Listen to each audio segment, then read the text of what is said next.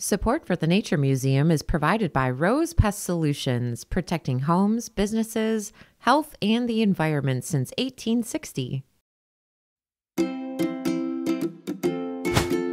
Hi everyone, and welcome back to Curious by Nature. My name is Airen, and this week is Reptile Awareness Week, so we're going to learn a little bit more about reptiles and amphibians with our living collections. Let's get started. So I'm joined by Peggy the corn snake, and Peggy is a reptile. A reptile is a group of animals. They are going to be cold-blooded animals, and they're going to have drier skin than other cold-blooded animals. This is important. They're going to have bones. So Peggy has lots and lots of bones within his very long body. He's got a very long spine and rib bones all the way from the top of his head to the tip of his tail. And Peggy is covered in scales. And scales are made out of the same things that your fingernails are made out of, keratin. It's a building block of scales.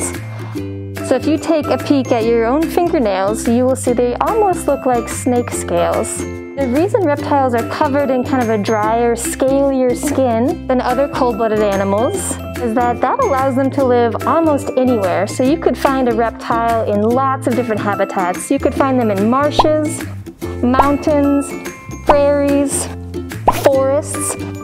With the dry, scaly, protective skin, they don't have to worry about much. They're completely protected all over their body. So let's take a deeper look at Peggy's scales. As we take a peek at them, you'll notice that there are different shapes happening across his body. So the scales on the very top of his body, they're going to be kind of shaped like almonds. So they're very round. While the scales on his belly are very long and very flat. So having very long and wider scales on his belly allows Peggy, if he were in the wild, to have some tread on his belly. He would slither around on lots of different habitats. So there might be pine needles, leaves, sand, gravel. And having almost like tread, like the bottom of your boots in the snow, means he's not going to slip or slide over anything while he might be pursuing prey or finding a safe space to go. Their eggs are going to be something that give them away as a reptile. So reptile eggs are going to have a leathery case to them and have everything that young needs to survive inside. And when a young snake hatches out of an egg, it's going to look almost exactly like its parents. It's going to be just a smaller version of that animal. And while I mentioned that Peggy is a cold-blooded animal, he's an ectotherm, that means that he gets his energy by the temperature around him. So in his enclosure at the Nature Museum, he has a heat lamp because a warm spot for a snake is going to give them energy. So once again, the features of a reptile are going to be dry, scaly skin that allows them to live just about anywhere. They're going to have eggs that have a leathery case to them, and they're ectotherms. They are cold-blooded animals. So I'm going to put Peggy back in the lab, but we're going to be joined by another living collections friend that will tell us a little bit more about what amphibians are, and maybe some differences between amphibians and reptiles, and how those differences might just be skin deep. Now we're joined here by Dart, the tiger salamander, and he is an amphibian. And with Dart, we're going to take a peek at him. His skin is very, very different from Peggy's skin. When we look at him, I always take out some RO water from the look-in lab at the Nature Museum. That stands for reverse osmosis water. It's a process in which all the impurities of tap water are taken out. So when we handle Dart, we handle him with just the cleanest water because his skin is so porous. That means it can soak up a lot of different things.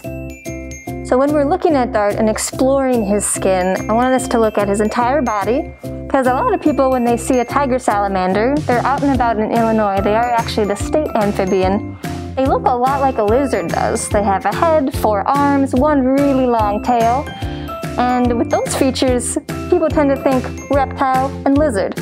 But with the salamander, what's going to give them away right away is their skin will not be scaly, like Peggy's skin. And when you look at those 4 limbs at the very ends of each of his fingers, there's not going to be any claws. A lot of lizards are going to have keratin at the very end of their fingertips. With a salamander, without any scales, without any keratin, there aren't going to be any claws. And instead, you're just going to see very stubby, tinier fingers that are really good for sticking onto things.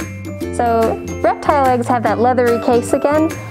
So salamander eggs are going to be more like jelly, and they're laid in the water. They need to have a source of moisture always. And then when salamander eggs hatch, instead of looking like just smaller versions of salamanders, they're going to look a lot more like tadpoles. And the one thing that is similar when it comes to reptiles and amphibians is that they're both cold-blooded. So Dart here is an ectotherm. He is a cold-blooded animal. So let's think about what we saw. We saw Biggie the corn snake with scales with dry skin, and we saw Dart the tiger salamander with moister skin. So when it comes to making differences between reptiles and amphibians, it's really just skin deep.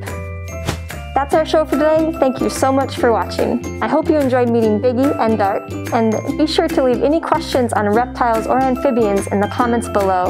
And don't forget to subscribe so you never miss an episode. We'll see you here next time on Curious by Nature.